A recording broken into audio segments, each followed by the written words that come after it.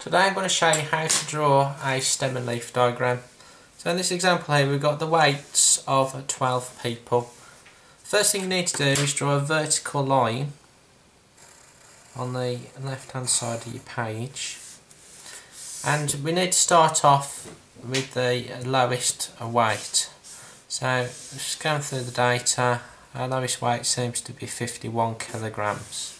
So to record 51 we put a 5 on the left hand side of the line and we put the 1 on the right hand side.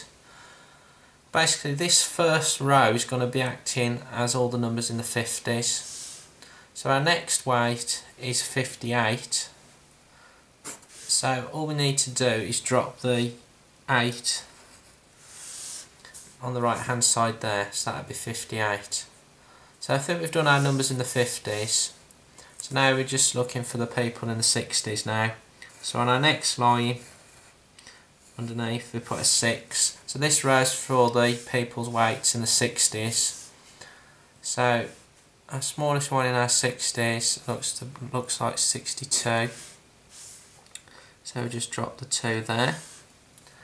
Our next biggest one is 64. So we just drop the 4 there. Our next one is 65, so we put a 5 here, and we've got one final one which is 66, so we drop the 6 here. So that's all the 60s done, so into our 70s now. So if we put a 7 on the left hand side of the line, so our next biggest one is 70, so we just drop the 0 there. Then we've got 71. Then we've got 72 kilograms. We have another one which is 72, so we need to put another 2 here. And we've got one final one in the 70s, 73. So we've only got one weight left, which is 81.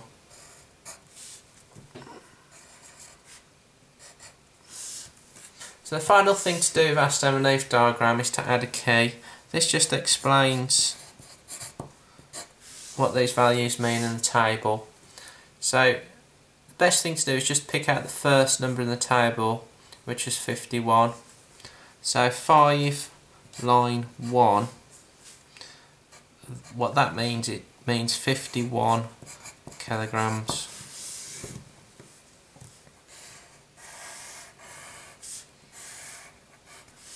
Thanks for watching.